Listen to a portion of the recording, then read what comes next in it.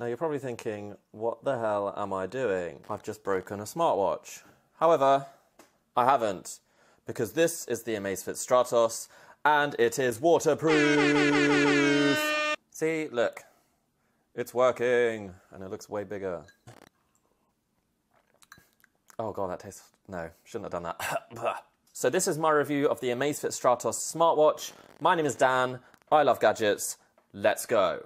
Right, so yes, this is the Amazfit Stratos, which is now dripping water everywhere. It's the second generation smartwatch from this brand. It's the sequel to the Amazfit Pace, which I also have here. And this was a very good smartwatch. It's very well received, very well reviewed. So this is the sequel to that watch, the Amazfit Stratos, and it basically retains many similar features with a few upgrades and a complete overhaul in how it looks and how it's designed. So I'm going to go through the design, the specs, what it can do, what I think it's good at, what I think it's bad at, and then we'll see what we think at the end, whether it's worth buying, whether it's worth upgrading.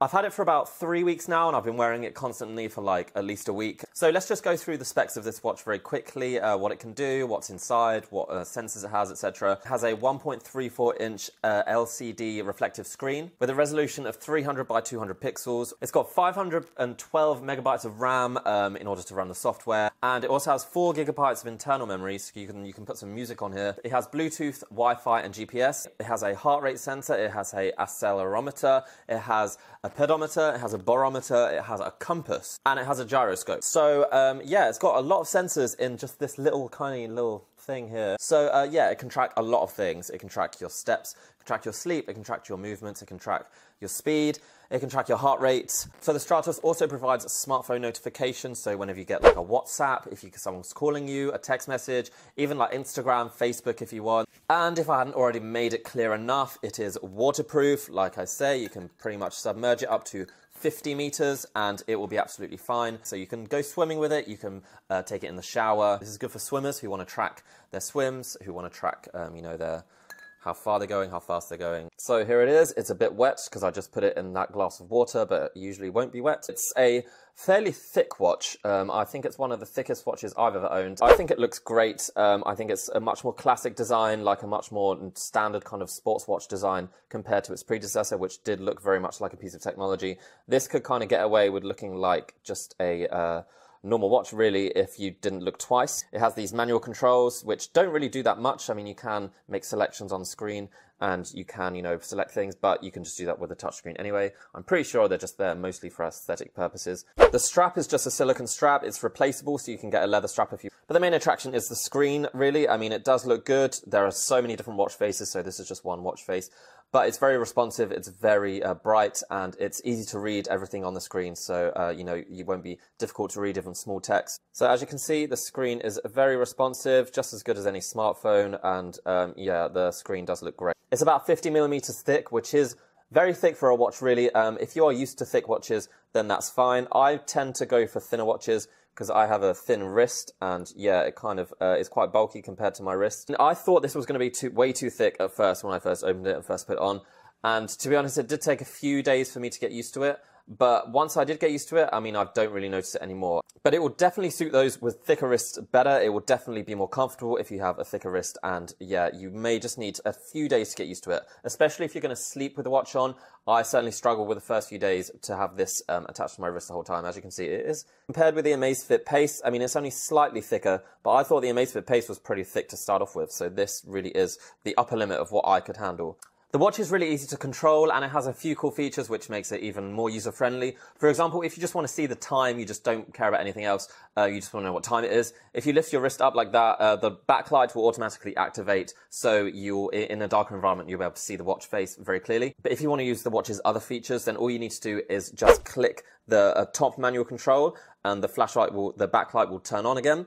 And then you can just swipe through any of the 14 different screens that the watch has. And each of these is a different kind of function. So there's anything from the heart rate monitor to a compass to an alarm, music, what else do we have? Sleep, a weather forecast, which I find really useful actually. The weather forecast has been the thing that I use the most. Basically, each screen gives you just a little bit of information about what you want to see. So the heart rate just shows you the last heart rate. The music just shows you what music you last played. The alarm shows you what your alarm is right now. But if you want more information, or you want to change the settings, or you need more detailed information, you just tap on the screen once, wherever your screen you are, and then it will take you to a different menu where you can see more information. So for example, if you go to the heart rate monitor screen, then you just tap on the screen. Then there you go, it has more information. So it says what your average heart rate is, your resting heart rate, and you can see kind of what activities you've been doing. So there is actually a lot of data to visualize just on the watch itself. You don't necessarily need to use the app. I mean, using the app is better, and using the app does give you even more information. But compared to things like the smart bands, which don't really have a screen, they only give you very basic information, you can see a lot on this smartwatch straight away. You don't need to go into the phone and go into the app. So I like looking at that kind of stuff, a bit of a geek in that way. I like looking at, you know, what my heart rate's been doing all day, or how much deep sleep did I get last night, or how much deep sleep did I get 3 nights ago? Why am I so tired today? Oh, it's because I had 20 minutes of deep sleep. But yeah, all of that is just available on the watch, and you can just, you know, if you're curious, just have a look. And I like that all that information is right there on the watch straight away. Right, next, onto tracking. Tracking is probably one of the most important things if you want a smartwatch, especially if you are sporty. If you are looking for a sports smartwatch, smart tracker kind of thing, then certainly this is one of the best brands to get. Amazfit, hence, you know, clue is in the name, it's fit. I mean, I'm not that fit and I don't really use it for sport, but it's kind of what it's designed to do. So for each of these kind of different activities, from say jogging, running, climbing, I think they even have things like CrossFit, all that kind of stuff. It has pre-programmed tracking abilities in the watch. So you just select whatever activity you're doing, and it will know what it needs to track. It will give you data on like how you're improving, if you're getting any better, if you're getting worse. So it's very good for if you have a specific sport you want to track, then this watch will be able to do that for you. But even if you're not interested in sport, even if you just don't want to generally track your activity on a day-to-day basis like a normal person, you don't do anything that's, you know, sporty, it's still very, very useful. For example, it counts your steps. So if you're interested in how many steps you do, this has a pedometer and a GPS. So it will show you on a map where you've been. It will show you how far you've gone. You'll be able to track exactly how many steps you've done. And it also shows your steps just on the main screen. So for example, today I've done 813, which is pathetic. Yeah, usually I have a target of 8,000, and I do that once every 3 weeks or something. It also has a sedentary like alert. So if you've been sat down for too long, then it will vibrate and tell you to get off your ass. I usually just completely ignore that. But if you are someone who wants that reminder, if you work in an office and you know you need to get up every, I think it's every hour and a half or something, to move about a bit, then this watch will remind you to do so. As well as monitoring your activity, it also measures your inactivity through a very, very good sleep tracker. You know, you can get ones on your phone, and you're supposed to put it next to your bed, and then it measures how good your sleep is, and it tells you when to wake up and like how much deep sleep you had, all this kind of stuff.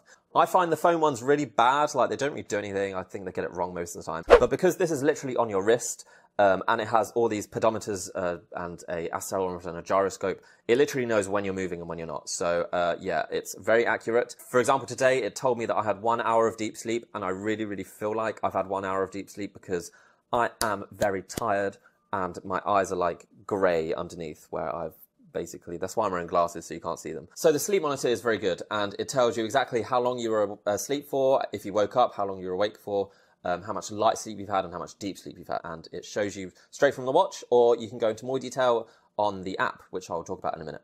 Actually, no, I'll talk about it now because I've just realized I've run out of things to talk about. The app is just called the Amazfit app. Yeah, search for it on the Play Store or the App Store, and it will just be there. And you need to use that to really, for this to work. The watch won't work unless you connect it to the Amazfit app. It collates all the data that the watch is collecting, and yeah, it will display it in a much more kind of broad sense and a much more user-friendly manner.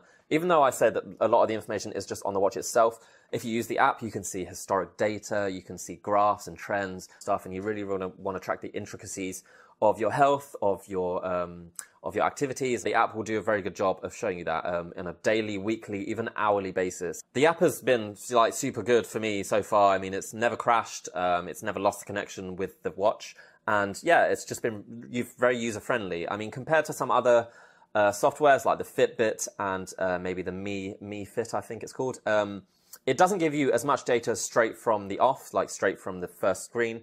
It's definitely meant for you to kind of explore and go into depth of what you need to do. So it may take you a few days just to see all of the different features it has and find all the different keys and all the different buttons and all the different, tables and stuff that it can show you. But after you've done that, I think it's worth exploring it. So I think that's about it, to be honest. That's pretty much the Amazfit Stratos in a nutshell. Well, let's ask the question, is it worth buying? For a start, there are other watches out there. For example, the Amazfit Pace is still really good, and it basically has the same specifications as the Stratos, apart from the fact it's not waterproof, and it doesn't have this Android Pay feature, and it's got a different design. I guess it will depend what design you prefer. If you want a waterproof watch that has touchscreen, heart rate monitor, all this kind of tracking stuff, then this is basically one of the only ones that are out right now. I mean, if you're a swimmer, surfer, skier, snowboarder, and you want all of those features, but you don't want your watch to be destroyed in water, then yeah, this is the perfect watch because it has all these features and it won't, and it can survive in water. For everyone else, if you are into sports, if you're into tracking, stuff like that, then this is also an amazing brand. It's also an amazing watch. Like I say, the tracking features work very well. They're not always accurate. For example, the heart rate monitor, you really need it to be very tight and you need it to be very high up on your wrist for the heart rate monitor to be super accurate. It's as good as any other more expensive smartwatch, for example, Apple and Samsung. I truly think with those smartwatches, you're paying for the name.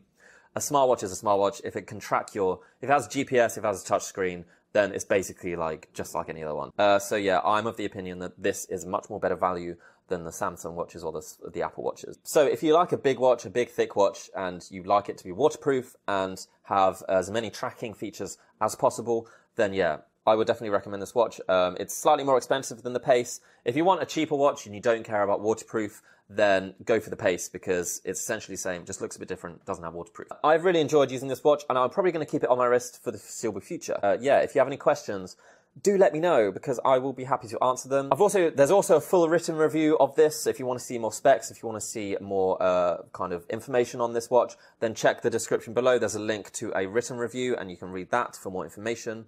If you like gadgets, then subscribe to this channel because I have more coming. For example, this, for example, this, for example, I can't see any more, but there are more. I think they're in the post. There's more in the post coming. Okay, that's it, I guess. Bye.